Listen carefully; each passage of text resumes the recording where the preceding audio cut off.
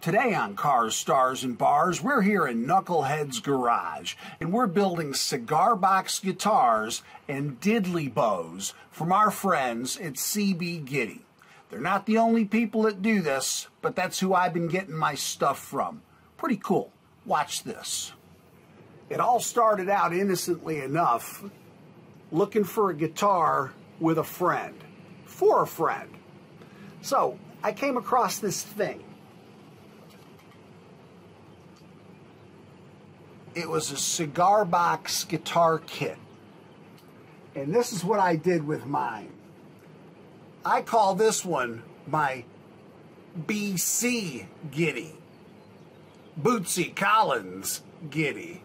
The name is Bootsy, baby. I'm so glad to be here with you, DJ. On the one, baby. One me up! So this came as a plain, unfinished kit. I stained it. My buddy Kevin, we stained it. We made one for him and one for me. Mine has all the cheese on it. So it gave me this concept about art. And so I started looking at their catalog and I said, okay, how do we make more art without paying for all of this? So they got these things called diddly bows. And in rough terms, a diddly bow looks like this. Cigar box with a broomstick and the hardware, which I don't have installed yet, and one string. So speaking of cigar box guitars and diddly bows, here's a cigar box diddly bow.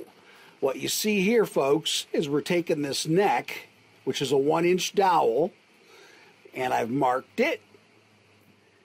And we're taking this box, and we're going to screw the neck down into it through the lid. Let's see. Can we do this? Here, let me look. There we go. We're going to put it in through the lid. There it is. Tappy, tappy. And then we're going to end up with something that looks about like that. And it's a one-stringed instrument. And these are the other parts that come in the parts kit. Look, no strings attached. That's gonna change. Everything but the nut and the string.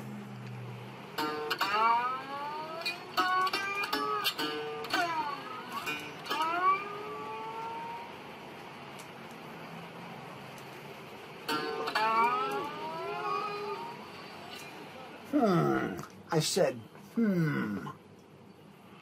So I got this mineral spirits can, and I'm going to turn this into a diddly bow using a piece of wood and some machining hardware stuff that I bought from our friends. So I got to thinking, and I took this can. That's going to be the sound hole. I took this can, and I got a stick, the kind Buford Pusser would be proud of. And I said, I'm going to make my own with this stuff instead of throwing it out like the can, go in the recycle bin, or the stick, which will sit around here forever on a Sunday.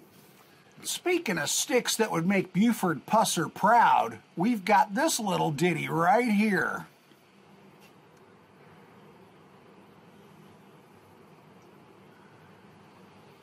And I did the cutting and the finishing, and this is still kind of tacky. And it's going to go on this pretty ditty right here. It's got a whammy bar. Check it out. We're going to put the whammy on it right there.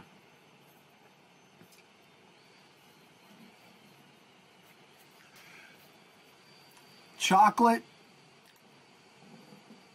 and peanut butter. I mean, it's tacky no matter what. Look what I can do. You can too. So I don't know about you, But this is kind of what I've been doing. I'm just knee-deep in it. It'll be wall art. It'll be conversation pieces. This comes from a place in New Hampshire, up in lobster country, CB Gitty, with my BC Gitty, my Bootsy Collins Gitty over there. Giddy up, gotta go. The name is Bootsy, baby. Wind me up! Cars, stars, and bars with cigar box guitars.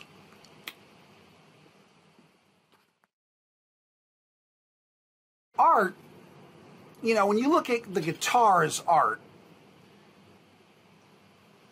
it's what it represents that is more beautiful than any given guitar. And it represents freedom and expression and whatever to whomever. I can hardly walk and chew gum. And don't forget, it's still about mom and pop stores, and this is a mom and pop thing. They got everything you want, giving up the funk and everything else.